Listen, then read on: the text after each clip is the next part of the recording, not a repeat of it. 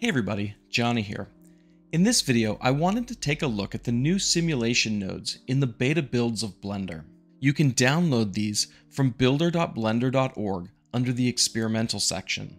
I've been seeing some really cool stuff that people have been doing with these simulation nodes, but one thing that I've been wanting to do with loops is to be able to make a generator node that generates some kind of object. In this case, just vases or cups. And for each iteration of the loop, generates a random version of that. So instead of them being instances of one another, they're actually all separate objects that have been generated one at a time.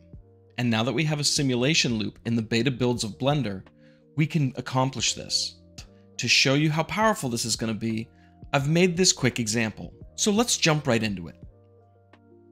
So to start off, I'm going to take a geometry node group that I've put together that's designed just to generate a single vase.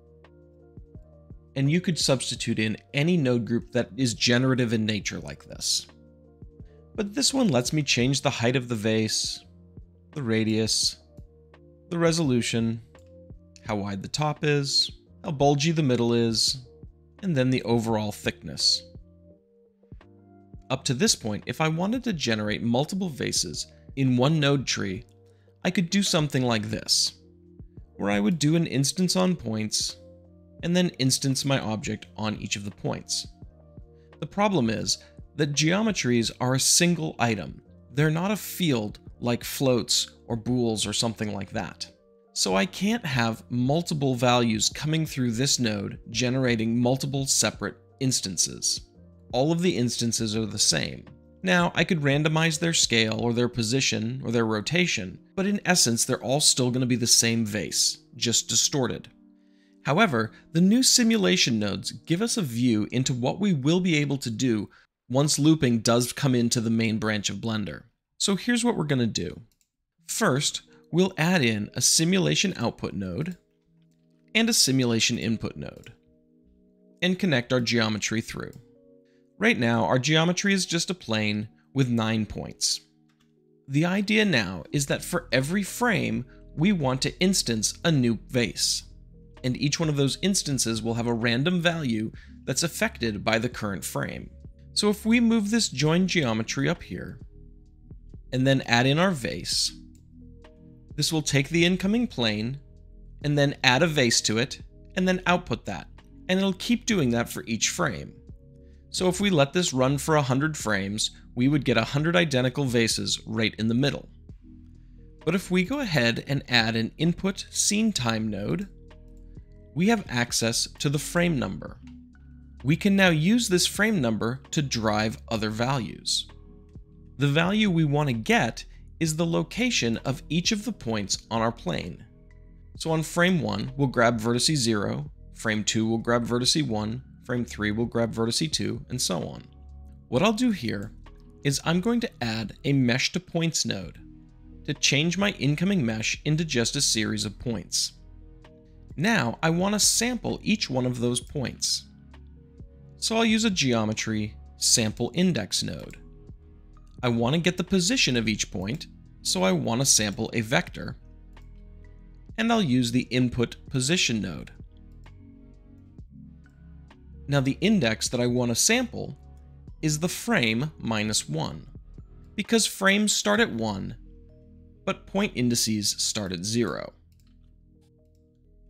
So now we're going to take our vase that we create and we're going to translate it to the position of each point on each frame.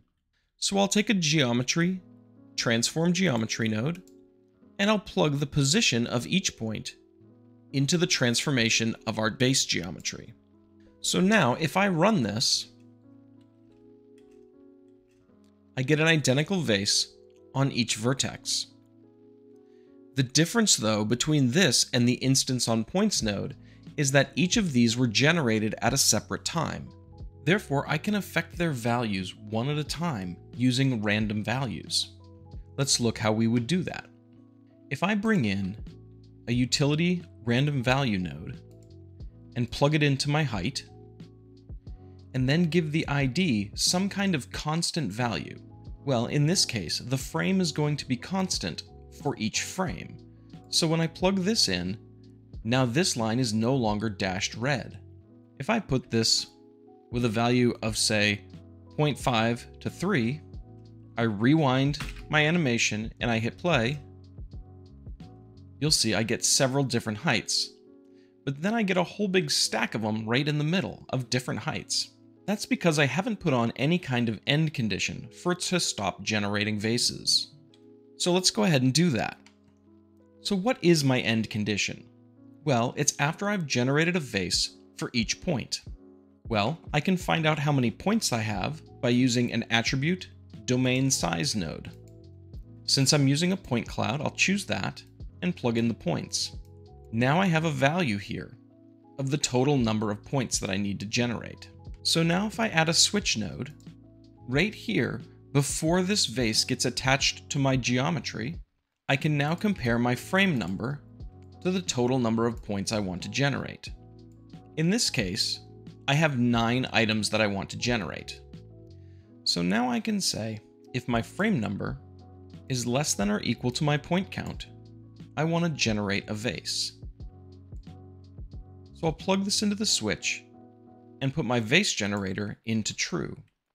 So now if I rewind this and play, you see I get my 9 vases and then it stops generating any new ones. Of course, I can also come down here and duplicate this random value node, use the same ID, but change the seed and plug this into a different attribute.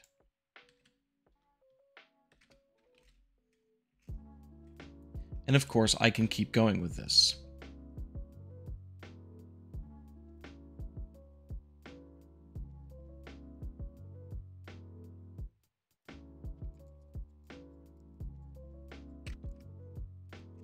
Now for the next step, I want to fill in an area with randomly placed vases instead. So if I scale this up, and instead of using a mesh to points node, I use a distribute points on faces node. I'm going to put it in Poisson disk mode, and I'm going to play with my minimum distance.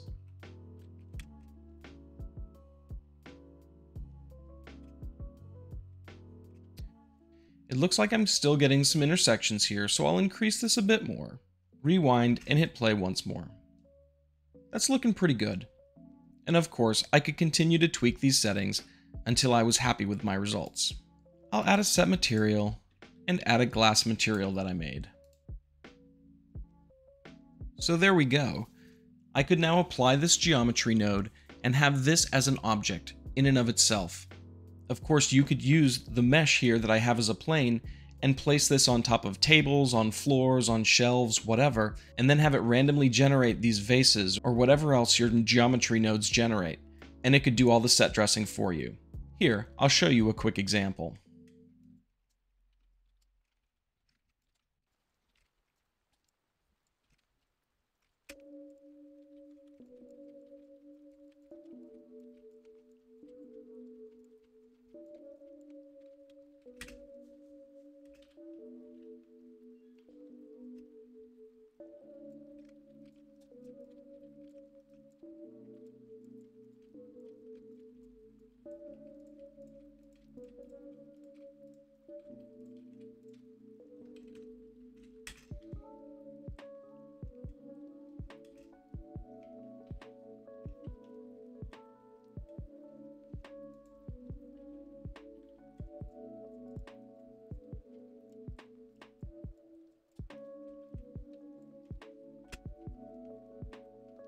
So there, I'm able to decorate the set with all of these different vases just by using a simple plane mesh that I've pushed around into different spots in the scene. Then wherever I've put it, it's going to generate the vases with whatever density that I specified. Anyhow, I hope this tutorial shows you some of the ways you can use the new simulation nodes in the beta builds of Blender, and what we have to look forward to as soon as static loops are also introduced. If you're interested in these source files, they'll be available on my Patreon to my Patreon subscribers. Speaking of which, are super awesome, and I'm super grateful for all of their support. So anyway, I hope this inspires you to make something awesome. And until next time, I'll catch you later.